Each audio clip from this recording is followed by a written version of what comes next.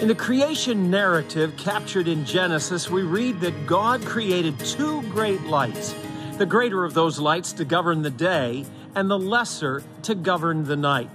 Now, what we just experienced with the lunar eclipse in the early hours of this morning was the orbit of the Earth going directly between the greater and the lesser light, thus blocking out the reflective light of the sun onto the moon.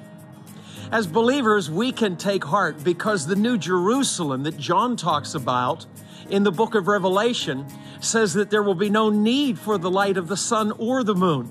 In fact, the city will be illumined by the Shekinah glory of Almighty God, and the Lamb will be its lamp.